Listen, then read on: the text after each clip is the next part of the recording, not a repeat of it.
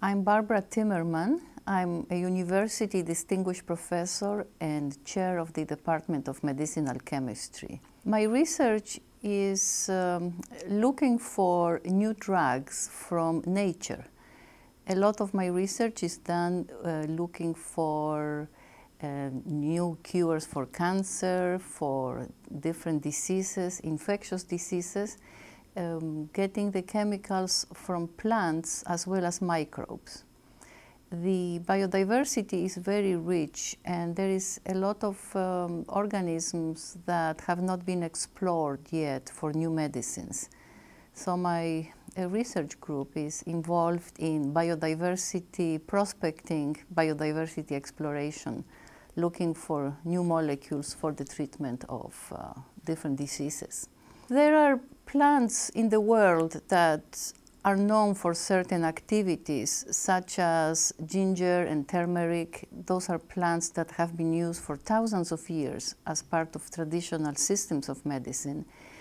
But we do not know much about their physiological effects, about their chemistry, so now is the time to study them. With the case of ginger and turmeric, we are concentrating our studies on rheumatoid arthritis and looking for anti-inflammatory compounds.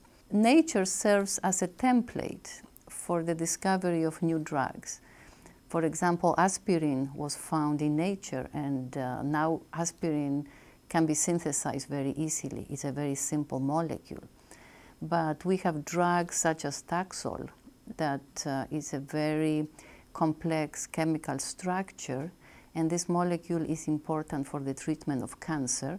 So we need to go to nature to get the original compounds. The Department of Medicinal Chemistry at KU is superb. I mean, it's one of the top, if not the top, Department of Medicinal Chemistry in the country. The faculty members are first-rate in research, in teaching, in mentoring.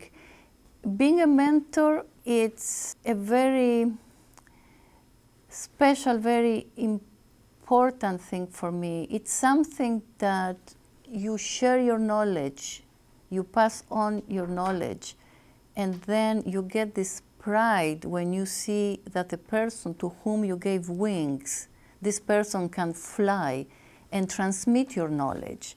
I enjoy very much being with students. I have to be always up to date, and that keeps me young and gives me enthusiasm. And I love to share my knowledge. And if somebody can learn something from me, that's one of the biggest rewards a teacher can get.